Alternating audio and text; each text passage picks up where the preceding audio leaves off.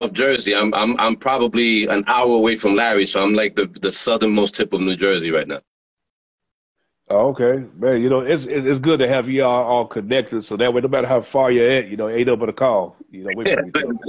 So, man. And we get together pretty often these days, so if we got to drive an hour and a half or two to see each other, man, it's not a big deal for us, man. yeah. Now, growing up, what was life like, you know, as a kid for you guys? You know, growing up in the '80s, you know, you had New Edition, you had, you know, Man. like what else? Bobby Brown and Ready for the World. You know, so like, what the music, so like, what the music like for you guys growing up? You hitting us over the head right now, man, because you bringing back memories, man. No, Yeah. but truthfully speaking, I mean, Bob and I grew up in the Bronx in New York City. So Okay. we're New Yorkers, and we were growing up in the '70s, the early '80s, in that era. That was like our time. We were in our adolescence, and we actually grew up when hip hop, when the rap form, that whole deal was being, at its conception, right? A lot of people don't know this about us, but we were in the streets in the Bronx watching, DJ Scott LaRock and KRS-One perform live in street jams. Wow. You know what I'm saying? And so, that was the first inspiration for us. So we started out rapping. Roberto and I started out rapping. And so we Okay. had a couple of rap groups back in the day, and that elevated into, the singing thing. If you remember the Force MDs, they used to be the Yeah, I Force remember them. MCs. We used to watch them live too on the street. And so we kind of got some inspiration from them, and we started singing and harmonizing. That grew into songwriting, and that's kind of how we got into the whole deal, man. True. True. Yeah, man. Because you know what, people don't realize, you know, with you know, like in the black and brown community, man, especially in New York and different parts of of America, man. You know, everybody was doing like freestyle dancing, beatboxing and stuff. You Yeah, know, I mean, man. we dominate that. You You know. look, you're looking at two break dancers right Break here. dancing. That's pretty cool. I got my back all messed up right now. I can imagine, man, like the competition, man, like you fellas, man, went up against in those days, going to the different clubs or Yeah, man. certain neighborhoods. Like, come on, like, yo, what's up, man? You know, Matter of and fact, tell stuff. me the microphone story, B. Oh, It's all real. Yeah, we actually used to go to all the block parties back then when we were growing up in the Bronx. Every schoolyard would have block parties. oh, That's when the DJs would Wow. come up with two turntables, 8 crates of records, and 40 speakers. Right. You know what I mean? And it we was used to walk crazy. around. We used to go from block party to block party with our microphones in our hands and ask the DJ, "Can we get on the mic?" So that was open mic night for us, and we used to Right. go and test out crowds. We used to actually battle other groups. Yeah. It was And crazy. and the unique thing about us Wow. was that not only were we rapping, we started implementing the singing and the harmonies. So we did pretty well for ourselves back in the days. We out battled a good handful of people back in the Bronx. And I wasn't in the group at the time. I was just Right. hanging out with them. I was Right. just, I'm from a county, and I'm He, like, yo, he started he started off. Yeah, Larry, we hooked up like in the late, I would say early '80s as far as right, the friendship was concerned. right, So our friendship goes back Yeah. 40 plus years. right, Okay. right. We were teenagers. Oh, We were in wow. high school. We were breakdancing. And then, but Bobby and I brought, we went from New York to Maryland, which is where we met Larry. We brought that whole stilo from the Bronx down. We brought the break dancing, the rap, the whole 9 yards, and we started dancing together. And right around '91 is when Larry joined us, and Marty, who's one of the original members of 4 p.m., who's not with us today, but I mean, he's still living. Okay, wait a minute. Yeah. Let me get this straight. Our Yeah, boy you is know still how that living. goes, man. Yeah, he's out in LA living a beautiful life. I mean, we invited him to be a part of this. God had other plans for him, so he's doing his thing. But to go back to what we were saying, man, we started singing, and before you know it, man, 4 p.m. was formed, man. And it started out as for real. Right. Yeah, Yeah, that's what I was getting ready to say too, man. Like when it comes to putting a group together, you got to think to yourself like, okay, like how we going to approach, introduce ourselves to the world, what type of style we're going to bring, and have a message. Using some groups, you might see the average. So, what was your ideas of incorporating, this format group, and what type of music you want to represent? I think that it came very organically, man. Like, you know, we have a lot of different influences, right? So when we grew up, Dad had a record collection that included the early Motown stuff, like, you know, the Smokey Robinsons, the Stylistics, and all those older sort of Motown groups. And then as we were coming up, the Jackson 5 hit the scene, you know what I mean? The Bee Gees hit the scene, you know, Kool and the Gang hit the scene, Earth, Wind, and Fire hit the scene, and we were into all of that stuff. So when we started writing, it's not like we had any particular group in mind, but we started writing. We started thinking of melodies and writing lyrics and all. And so what you heard from us was just, I think, a combination of all those different styles and all those different influences kind of combined into one, if that makes sense. You know what I'm saying? Yeah. And eventually, because we have a very distinct harmony, the three of us, I think that became the 4 p.m. style, that blend that we have. You know what I'm saying? Yeah. You know, that's crazy because at that time, man, it was so many groups, man, coming back to back. Back in those days, we know who is who. These days, man, with the internet, man, people ask me, man, like, you heard this artist? Look, man, there's too many of them, man. It's hard to keep up with. But back then, like you said, you can name the H-Towns and the Silks and the 112s and the Soul for Reals, and there was so many of them, you know, but we knew them. You know what I'm saying? Right. You know, Boys to Men, All for One. You know, eventually it was the Backstreet Boys and then Sync. They kind of came into the picture, but people were familiar. Nowadays, you're right. I mean, the industry is very much saturated, I think, with groups and all that, this and that and the other. But, you know, I mean, like I said, you know, we're giving everybody love out there, man, you know, giving props to anybody that's trying to make it out there. We're giving props. Absolutely. Now, correct me on this. Did you guys already had demos to shop around for, like, labels, or was, like, songs was presented to you guys when you was getting ready to be signed on? Hell, we had a different approach, man. Yeah. We had a different approach, man, because we didn't have the facilities to record when we were coming up. So, you know, we actually, when we were writing our music, the only way that we could put the song together was a cappella. You know, because we're not instrumentalists either. So it was like, all right, Bob, here's the low part. Larry, here's the high part. Marty, here's the middle section. You know, this is what we're going to do in the background. I'm going to get ahead into the lead. And so we arranged the song with the instrumentation in our voices in the background. Right. You know what I'm saying? And we got so good at that we had a slew of songs that we could sing at the drop of a hat without any instrumentation. You know what I'm saying? So we started doing shows everywhere, man. We were singing in the subways back in the day. Central Station, we'd be right in there. In Baltimore, they had the Inner Harbor. They had a little amphitheater. We'd go sing there, drop a hat down, you know, try to collect some change. They would kick us out because we didn't have a permit, but it was all right. We didn't care. Right. So that's how we did it, man. And so eventually, people would see us, make a phone call. Hey, there's these guys singing at the Inner Harbor. You got to hear them. We got invited to do a show up in New Jersey. And perform there, and then we met our first producers there. They introduced us to the guy who ended up becoming our manager. That manager then introduced us to the guy who owned the label that we ended up signing to. So it was just a snowball effect. So there was no demos. Yeah, see, people don't realize, man, like, you know, artists like ourselves back then, you know, like, y'all was built different because R&D days, man, they get lazy or they'll try to find a type of way, well, I don't want to do this. I don't want, hey, man, you got to put that work in, man. I mean, it's easy to do something now and throw something out there, but when you in front of the music executive, the whole team, you got to perform right in front of them. Either it's a cappella or whatever. It's on the spot. Exactly. Back then, the internet didn't exist, man. So we actually had to go to radio stations. We had to record drops for radio. We had to go. You know, once the record released, we had our promos were going into record stores when record stores existed and do a performance. People would come in and buy the cassettes. We were on cassettes back then.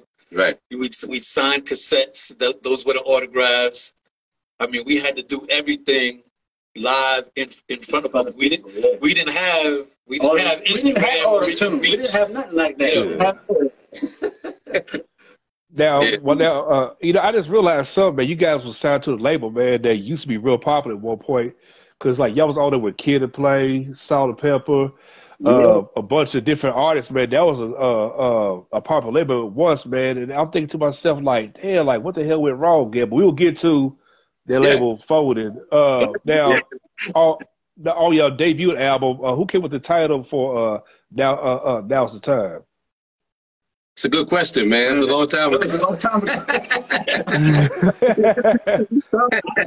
I think that was a joint decision to call it Now's the Time, because everybody used to take the name 4 p.m. as an acronym for 4 Positive Music, but we always used to say, you know, we're 4 p.m. What time is it? 4 p.m. So we kind of put a play on words. Now's the time for positive music. So that ended up being the name of the first album. But at the moment, the time we came up with it, I can't remember. Yeah, no. I remember what I did last week. And see, back in those days, man, you know, artists, you know, they had like a cool names, but they had a backstory behind it. No, it did. You know, because like before you guys 4 p.m., you had After 7, you had All for One, you know, Boys to Men, like 80 backstory, man, was something. Go ahead. Absolutely, man. Absolutely, man. 100% correct. Yeah, man. But it was interesting, man, because we ended up getting the idea for Sukiyaki from the record label executive. Yeah. Okay.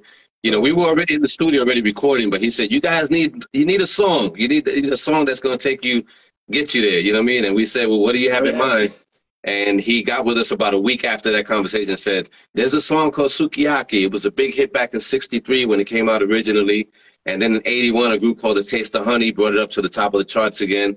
And it's been about 10 or so years, a little more than 10 years, and that's going to be the one. So we went in the studio, we recorded it. Took us about a couple of weeks to do it. We sent it back to him. He was like, no, it's not ready. There's too much music in the beginning. Strip the music in the beginning. Let that come in a cappella, and halfway through, let the instrumentation kind of build in. So he kind of helped kind of direct and guide that process. And once we sent it the way he wanted it, he was like, that's it, fellas. That's the one. You know what I'm saying? So he put it out, and it started climbing the charts. As soon as it got into the top 10, it was like, we need an album. You know what I'm saying? So, you know, we weren't ready to do it, but it was like, we need an album. So in 21 days, we completed 13 songs, and we put that Now's the Time album out. Man, that's what you call work ethic, man. You could have some of these independent artists try to do that, man. If they try to be like, oh, man, this is too much, man, hard work. Look, man, come on, man. Nah, you got to grind. You know, you got to get that hustle in, man. Yeah. Exactly. You know, like, how did it feel to have your first, you know, top 10 Hot 100 hit, man? And then, like, along with other names on there. I mean, like, I know that felt good and stuff for you. Oh, man, I was on a high, man, because I would go down the road and hear the song on the radio. I was like, my song's on the radio. You know, I would call my you know, girl, can you believe that? And she was like, what? Yeah, it's on the radio. They would go real quick, turn the TV on, MTV, there it is. Oh, what? It's on MTV. It was a little bit like that. You have to picture, man. Yeah, it was crazy, man. It was just crazy. Yeah, man. It was definitely a surreal moment, without a doubt, man. You know, to be able to, you know, as a matter of fact, when our song topped the chart, we were out in Asia promoting the record out in Asia. Yeah. Wow. We were doing an Asian tour. In fact, we spent the whole time out there while our song was on the top 10. And we spent about 22 weeks in the top 10. And we didn't even get back to American soil until after it dropped off. Come back down. You know, like, what are we doing out there? So, you know, it was not the best decision for our record label to have us out there while our record was popping off here. I mean, we should have been here doing, you know, Good Morning America and Oprah Winfrey and all the big shows that were popping off back in the day. But that goes to show you, man, so, you know, when your career's in the hands of others, sometimes it doesn't always pan out the way you want it. You know what I'm saying? Right. Yeah. You know? And that's not to take anything away from what they did do for us, because they actually did a lot of great things for us, and had it not been for them, we never would have had that top 10 single. So, you know, you got to take the credit where you can take it, and count your losses where you count them. You know what I mean? Yeah, you know, yeah, because it's all successful. Like, it went gold in Japan, platinum Australia, and I think gold and somewhere else was in Canada or something like that. Right. It went gold in the U.S., it went platinum in Canada, platinum in Australia, and gold in Japan. Yeah. Now, like with some of the shows, if I'm correct, you guys did Top of the Pops at that time? Yeah. Yes, we did. Yes, we did. Yes, we did. That was a nice show, man. We did a couple of big shows. We did Friday Night Videos. I don't know if you remember that. Yeah, I remember that. Yeah. Right. We actually performed on the same night as Boys to Men, so we both sang Christmas songs on that show. Yeah, it was pretty cool. Right around Christmas season on Friday Night Videos. So that was pretty cool. And Jay Leno's studio was right next door, so I think we got a chance to go and kind of peep his studio out and everything. So, you know, we had a lot of real cool moments back then. Yeah, it did. We did.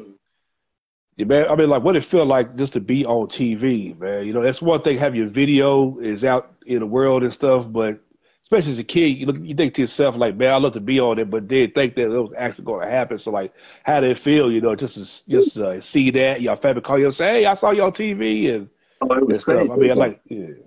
It's a crazy experience, man. I mean, I tell you one particular moment. We were on a morning show in New York City.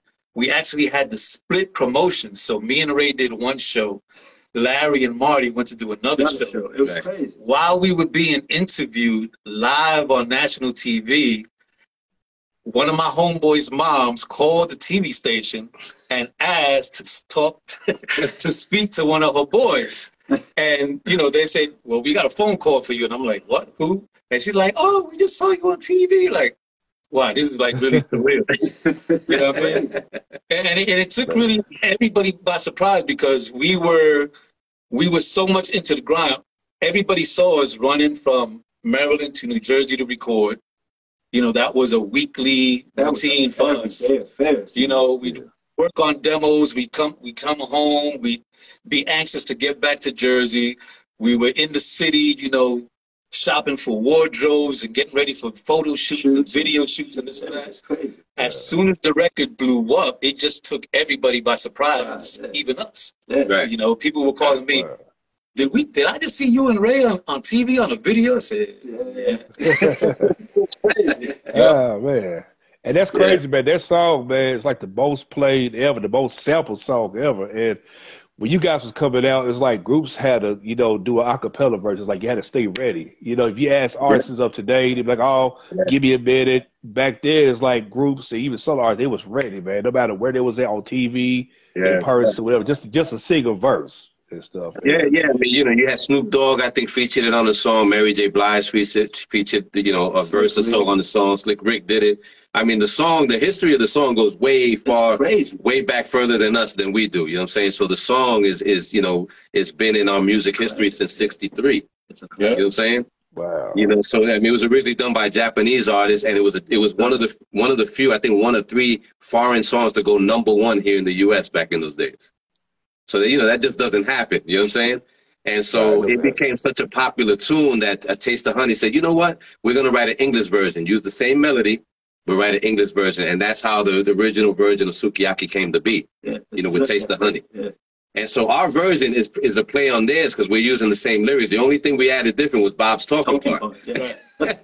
That's the only different lyric that you'll hear on our version. But then our version became sort of the popular version, man. Like you said, man, we watched videos the other day of young cats from all over the world singing that version, our version of the song. You know what I'm saying? It's kind of cool to see people, you know, appreciating your art and your craft and you know, emulating you in that way. So it's pretty cool to see that.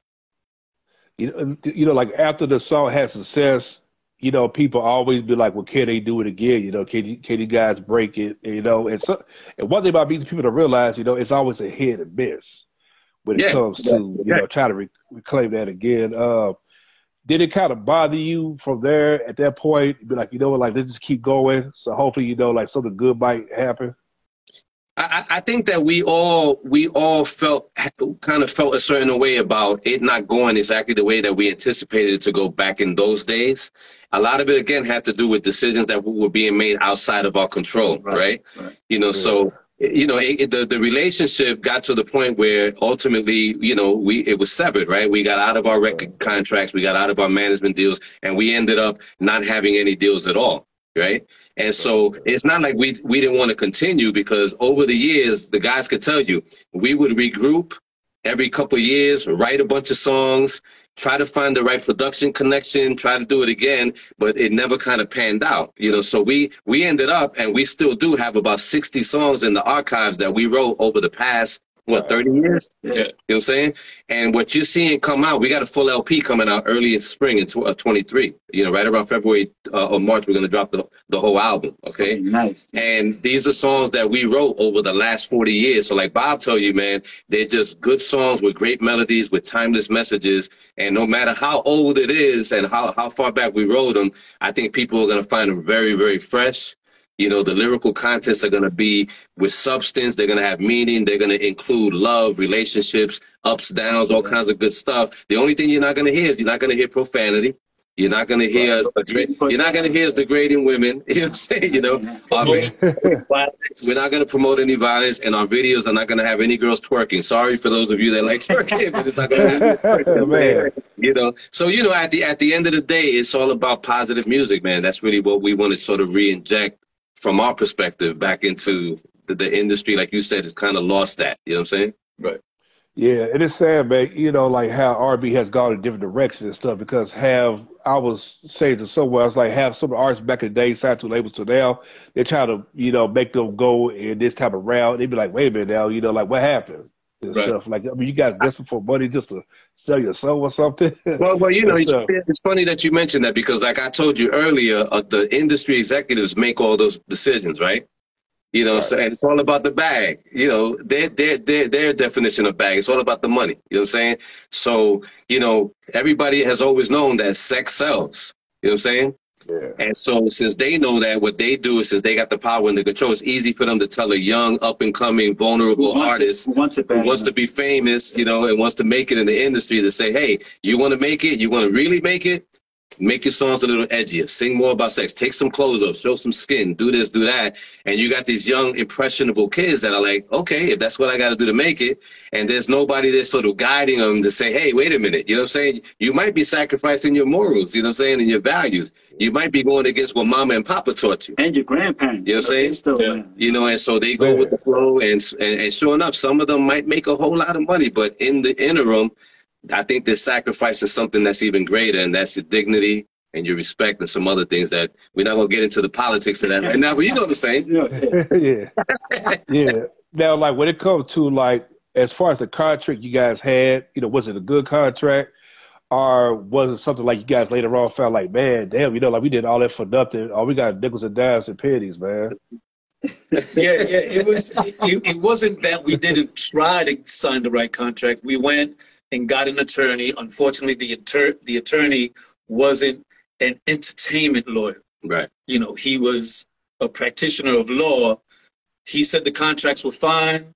It looked good to him. Yeah, we took his word for it. But then going back, we fell into the same pigeonhole that a lot of artists fell into, where they were only making pennies on the dollar.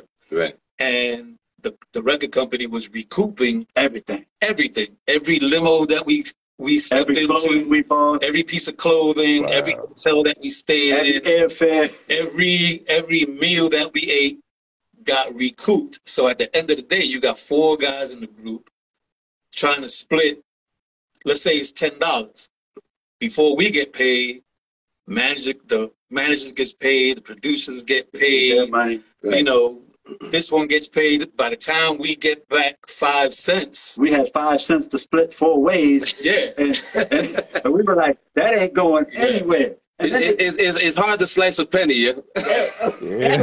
It is. And they decided to keep the penny too. Right. So we were like, oh man. I mean, but we weren't really, we weren't the worst story to happen, because our success, even though we hit the top 10 on the Billboard charts, we didn't become the household name like the TLCs. Right.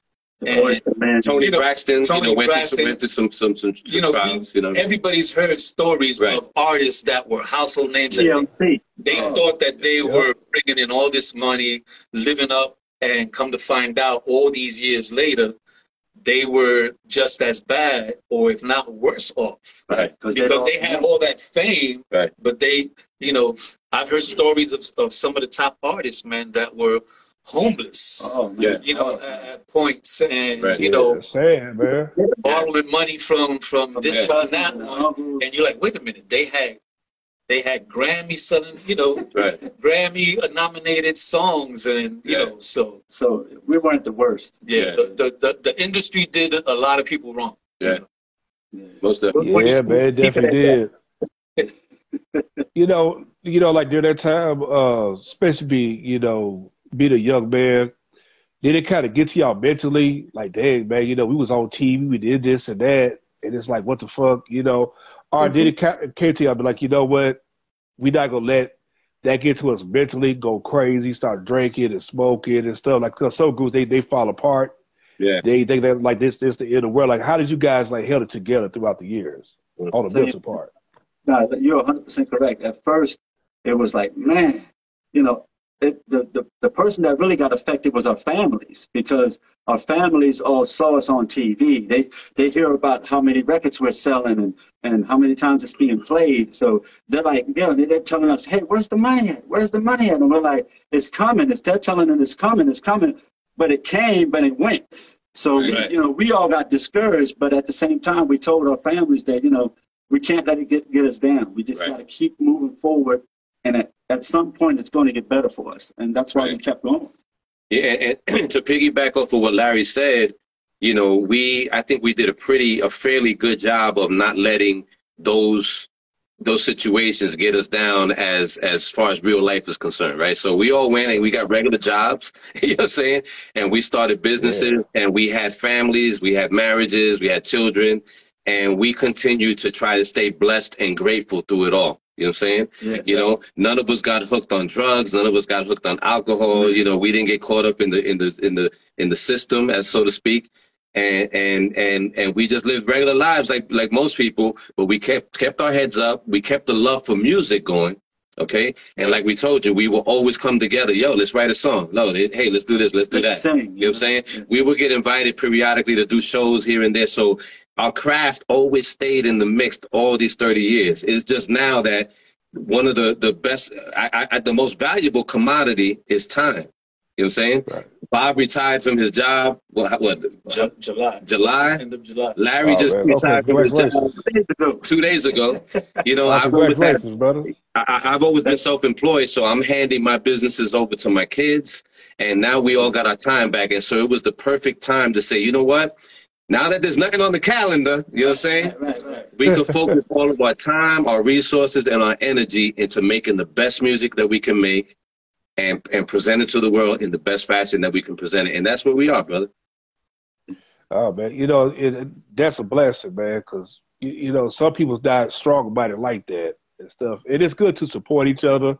Because some people, it's like they know when your closest friends and your brothers is going, you know, is feeling down, instead of them, they be like, hey, man, you know, like, we're not going to go out like that. They just, like, let a person go and dissolve into obscurity, man. And let me tell you, man, we love each other too much to let that happen, man. We know each other too much. You know, I mean, not that any of us really chose any of those particular roads, but the love that we have for one another, man, if any of us, well, he's my big brother, so he would have pulled my coattail anyway. You know what I'm saying? You know, but even Larry's been a brother to us for over 40 years. So if he saw me going the wrong way, he's going to pull my coattail. If I saw him going the wrong way, I'm like, yo, bro, come on, man. We got you, man. You don't need that. You know what I'm saying? So that love that we have for each other, I think would have sustained us one way or the other. You know what I'm saying? Yeah, we've always been blessed to have family and community. Yeah. You know, like you said, we were all at one point living in Harford County, Maryland. Right. You know, our parents are still there. Right. You know, we created friendships and bonds with a lot of people in that community. And over the years, there's been a lot of people probably on the gram right now watching that were always saying, you guys need to come out with another record. We need another one. And I was the one that was always trying to push the fellas, yo, we need to get back into the studio. Let's do something. Let's do something.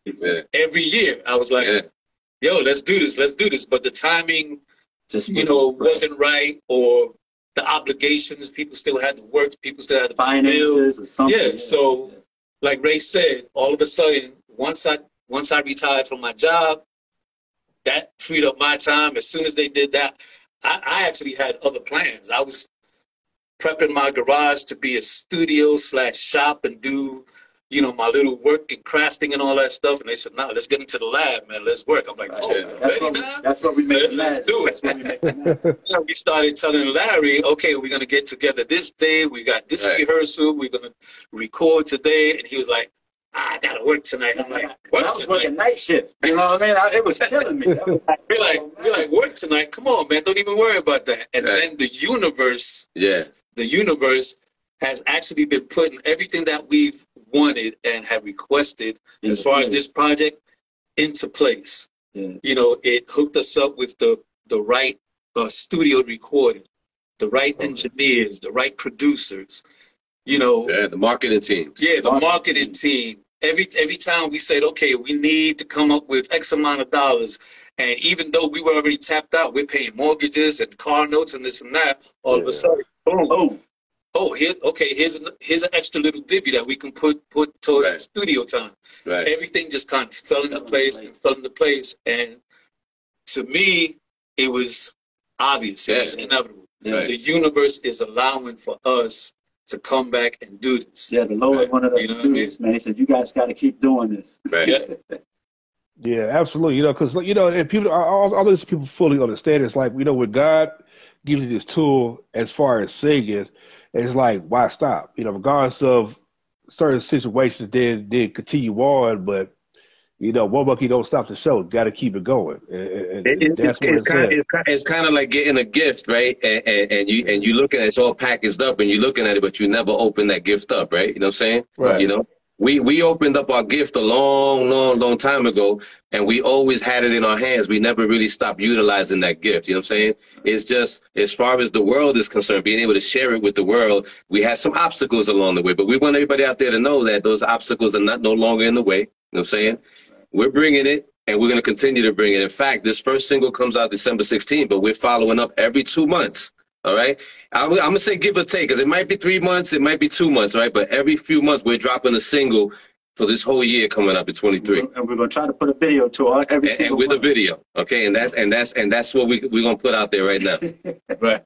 Man, looking forward to it, man. You know, I asked the group I interviewed last week, that was a couple weeks ago, Spencer Generation, and I said, if we would have had social media back then, what would do for y'all careers, regardless of label dropping y'all? And they said, man, like, we probably be billionaires right now. Now, just imagine if we had all this back then, and especially during the height of what y'all was doing, what do you think that probably would have done for you guys personally? Let me tell you, you talked a bit about earlier about work ethic. I think, and I'm not taking away from none of the up and coming and the modern day artists, but there was a particular work ethic that us old schoolers had to have simply because of the world that we were living in, right? If you wanted to get something, you had to go out there and get it. You know what I'm saying? Right. You couldn't click a button or flip a switch. You know what I'm saying? You had to go out there, throw your clothes on, and go out to the street. You know what I'm saying? Yeah. And so, you know, if we would have had this internet with that same work ethic, I agree with you, man. I think things would have been ridiculously crazy at that time. You know. So, hey, the kids, the generation nowadays don't realize how blessed they are to have these devices in their back pockets. Right, because we had to go to the payphone. I had to go to the 7-Eleven, so I had to call quarters in the payphone. A lot of work, man. And then when technology finally came around, it was a two-way pager. Yep. Oh, man. Yeah, man. I remember those, man. I used to hate those damn things, man. Yeah, if it was urgent, you put 911, 911, boom, you send that over. What's you know? going on? Yeah. And then you have to find the phone booth, drop that dime in, you know what I'm saying? You know, so, I mean, you know, we're aging ourselves right now, you know what I'm saying? But, you know, what this, and you mentioned the internet, what the internet has done for 4PM, and I want everybody to know this, is that as soon as we realize that this platform, this digital age was going to allow us to go independent, okay? Then we took advantage of that. We started our own label. We got our LLC, and we went ahead and created a distribution deal. You know, so we got our distribution leg in order. We got our marketing. You know, we outsourced our marketing and our promotion, but we contacted the companies that we felt were going to be the best ones to get us on radio and to get our stuff here, and here. You understand what I'm saying? But at the helm and at the top of the creative flow is the three guys you're looking at right here. We own all of this. You know what I'm saying? We own our masters on all our new material. We decide when, how, and what we want to release. We arrange to get 3 remixes done, not just 1, but 3.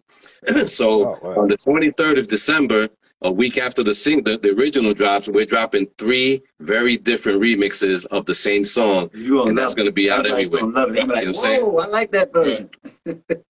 Man, and you know that's crazy because you know all the artists today don't realize like you got to wear many hats. You know, it's one thing like you think of like an artist, you write a song, you perform it, and this and that, you record it. But on the back end of it, you know, so you got where the business side, like the paperwork, you know, everything, the signature, make sure everything is good and stuff. I Yeah, had to man. get on my cousin. I had to get on my cousin about that a couple months ago. He said all I want to do is think like an artist. I said, bro, don't do it. Don't hurt yourself, Don't man. do it. Don't You do know, it. Can't do it, you man. got it. Let That's me the tell you. dumbest Let me tell you. thing to say. You're a blessing. Wearing our artist hats got us in a lot of pinch back in the day. You know what I'm saying? You know, we were so focused on being the artists and being the entertainers that we didn't have the mindset. You know, and we were younger, you know, a little bit more naive, but we didn't have the mindset of like, yo, let's fine tooth comb that contract. Let's read it several times. Let's do this, that, and the other. We didn't have that mindset. You know what I'm saying? But over the years, every single one of us has been, you know, supervisors or owners or managers over businesses. You know what I'm saying? Contracts, yeah. You know, we've managed employees and all kinds of different contractors and all that. So, you know, the business knowledge that we've gained over the years are coming into play with our music business now. You know what I'm saying? So now, now it's easy to say, nah, let's not do that. Let's do this, or let's check this out, or let's try 3 different promotional companies, see which one works out the best. You know what I'm saying? Let's vet them closely, right? Check out the background, make sure they're going to work. And so we're in a much better position to, you know, take off the artist hat, which we have to do often, especially now. You know what I'm saying? And put on the CEO hat and say, okay, let's make sure that we're conducting our business in a fashion that's going to be beneficial to us. And then we could put the artist hat back on when it's time to get on that stage or rehearse or record. You know what I mean?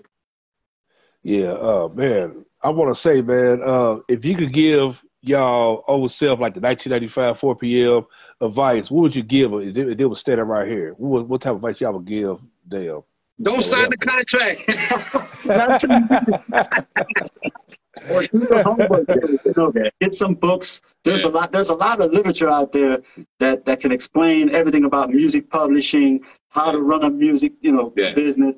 All of that is out there. It's all available. It's just back then you had to go to the bookstore to go get it, you know, and then you had to put gas in your tank to get there. So there were a lot of obstacles back then. Where now you can just go right on the internet and get all that information for free. So for any artists that are out there, do your homework first. Learn everything you need to know about the music business before you get started with this. Because you have to be prepared. And there's going to be some people out there who have the artistry, don't necessarily have the business sense, like you're saying. So you're always going to need somebody to help you out with something, right? The teamwork does make the dream work, right? However, okay, try to retain as much ownership, equity, you know what I'm saying, that you can in your career, man. If you could be the guy making the decisions and be the one in charge of deciding what your vision is and how you want that to play out, you know, as far as what people see, try to be that person. And then if you need somebody to help you get dressed and wear the right clothes, hire that person, you know, let it be a work for hire situation. You know, if you need somebody to manage your funds and your finances, get an accountant. Push your pride aside. If you need somebody to negotiate those sync licensing deals and those publishing deals, find a good lawyer and pay him to do that. You know, as opposed to saying, okay, record company, here's my artistry, here's my life, here's my name and likeness, here's everything that I've worked hard to learn how to do and I'm good at, and I'm going to put it in your hands and now you decide what you want me to do with that. Right. That's the best advice we can give. Right. Man, hey, looking forward to the new single and the video because I'm definitely going to support it. And, you know, I tell you, man, you know, it's crazy because a lot of groups go through this all the time. Just like this guy just said, you know, it's just like, oh, you guys will come back and stuff. And especially when you hear like a marathon so much, like, man, if we don't do something now, man, people look at us like, you know, we will always be in a mystery of what we once was. And the good thing about it, too, because usually a lot of times when artists do come back, the songs may not live up to it. I ain't talking about hits, but as far as like what you always represent and stuff. And when I heard on SoundCloud, I said, okay, you know, these guys came back full swinging. Listen, appreciate that, you know, and I want you to know that what you heard on SoundCloud, and it's funny because we're all saying it right now. We're getting ready to drop the single, and it's not the best of the songs that we got on the album. You know what I'm saying? We felt that it was the best representation to reintroduce ourselves to the industry. Okay, but it's definitely not the best song, man. But every song does have that same quality of lyrical content, substance. You know what I'm saying? The melodies are right on point. The storytelling is going to be right on point. And we were fortunate. And big shout out to Hookmaster Jazz, to Mr. Mig out in Jersey, to R3 Recordings, Who else? Who am I missing? To Stereo Souls, to DJ Soul Child out in Switzerland. Okay, Yeah. I mean, we managed to find the right cats to help us to get the production side, because, like you said, we're some OGs, all right, and we got good music, we got a good sound, but production wise, you got to fuse that with what's going on today a little bit, you know, to kind of cater somewhat to the masses. We're not selling ourselves out in terms of who we are and what our sound is, but we also wanted our music to sound very today. Does that make sense? And we wanted it to be relevant. So we got a couple of cats a little younger than us to say, come on in and help us, you know, put these two, let's marry these two styles together, and let's see what we can do. And some of the time, you know, I think we nailed it on that one. You know what I'm saying? Most definitely, man. And shout out to DJ Soul Child, you know, a real cool brother, you know, and you know, I tell you, man, you know, like they love R&B heavy, those countries, man. I mean, I swear, man, like when the internet first came in, I'm thinking like I didn't think they was really big on it. I mean, they don't care if you've been gone forever, man. They would just play the hell out of your music, man. Very loving, man. Very loving, man. Very loving. They show much love. People would be surprised when they leave the U.S. and go to the other countries. Like our first time we went to Japan, it was like a culture shock. It was like a trip back in a time capsule. Because we would go to the streets, to the shopping districts, and all the shops are playing music. And what are they playing? They playing hip hop, R&B. The kids in Japan, and I'm talking about Japanese kids, you know, slanted eyes, good hair. They got on Kangos, Adidas sweatsuits, Pumas, Kazals. Yeah, that's true. They were, and this was 95. This was 95, 96, between 95 97. and And they brought the 80s back. They looked like they were getting ready to put out the linoleum carpet and break dance. You know what I mean? We would go to different restaurants and see live performances. The bands in the restaurants, all Japanese Asian cats playing soulful. They playing the OJs. They playing, you know, Luther Vandross. I mean, they love American R&B soul. They just love our black culture. Absolutely. Yep, they do. They had afros. They had cornrows. They spray painted themselves dark. You know, it was the craziest thing. Man, they take it to a whole different level, man. I went over there. I was like, man, I'm a light skinned brother. You talking to me? What's going on? Now the fortunate thing about that as well was that we were fortunate to do the song Sukiyaki. That introduction to that Asian market, it ended up taking us back to Japan 32 times in a 10-year span. Not only Japan, we did Malaysia, Singapore, the Philippines, Indonesia, Hong Kong. It was crazy. Man, you know, and that's the thing too. People don't realize, man. I mean, Asian people, man, when they love R&B music, when they love the black and brown culture, man, they will go all out, man. I mean, I had never seen that like that, man. I remember one time when I was doing posters for this one record company, and I seen a Chinese dude, but he had like a gold grill, and you know, he was all about Wu-Tang. I was like, what is the hell going on, man? But they love my style, man. Yeah, man. They love the flavor, man. They love the flavor. And they real with it. I mean, they really love that. It's not fake. Like, you know, some people might from the outside look in and go, I don't know, man, that's not real. No, that is real. They live in that over there. Yeah. They are, man. And they let you know, they'll embrace it. They don't care, man. You know, somebody, you know, came and went. You know, they will pay money to see you again, to perform many songs, man. Absolutely. So, man, but thank you, man, for reaching out to me, man. I appreciate it. You guys to come back and talk about the music video and, you know, talk about this single again, man. I tell you, man, you know, one thing I always tell people, man, you know, you guys made your mark on this in the music business, man. Nobody can take away what you guys brought into the game, brought into the culture and stuff. You know, music videos, sold out shows, you know, touring, you know, going different places that nobody think, you know, see y'all been at, man. And, you know, 4P.M, man, definitely got a legacy of its own. You know, like, what does the name mean to you guys? The name 4P.M? Yeah. What's it? Oh man, you know, as Bob mentioned earlier, the acronym stands for For Positive Music, man, and that's really just that word positive, man. In the world that we live in today, if anybody that's really paying attention, man, you know, it's sad to even say it, man, but there's been a sort of a spiraling down of morals and values. You know, the kind of stuff that we see kids doing openly, little young kids doing openly on the internet. Man, I would have caught such a butt whipping from my mom back in the day doing some of that stuff, man. You know, everybody would have had me by the like, what are you doing, kid? You know what I'm saying? Yeah. So, you know, like we didn't even think of that kind of stuff when we were coming up. I tried to tell my kids that. They're like, really? I said, nah, man. There was a mutual respect for morals and values. Everybody knew, yo, you don't do that, you don't do that, you don't do that. I'm not saying we had a perfect environment, but you didn't step out the house. You know, and with the sad thing about that is that I think a lot of it is with the mass media, right? You know, I'm talking about TV, movies, and the music industry is sort of force feeding, you know, our kids, you know what I mean? You know, like you said earlier, man, it's almost like they're saying, hey, you know, this is what you got to do.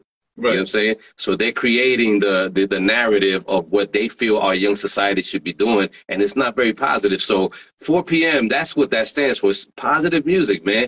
Listen, you could sing a song without the 7 deadly words, man. You don't have to have the B word and the F word in there. You don't have to have it in there, man. You know, you can listen. You can sing a song that talks about love. We all know what goes on in the bedroom, and I don't need to know what's going on in yours. You know what I'm saying? Exactly. You know what I'm saying? So it's just little things like that I think people kind of, you know, they lost sight of that somewhere along the line, and I think they feel that it's necessary to do that. And I'm not knocking anybody that wants to present their craft in the style and fashion that they want to. Okay, but I'm trying to explain to you that with the 3 of us right here, that's what we stand for. Yeah, that's what we stand for. We're trying to keep it right here, man, positive all the way through.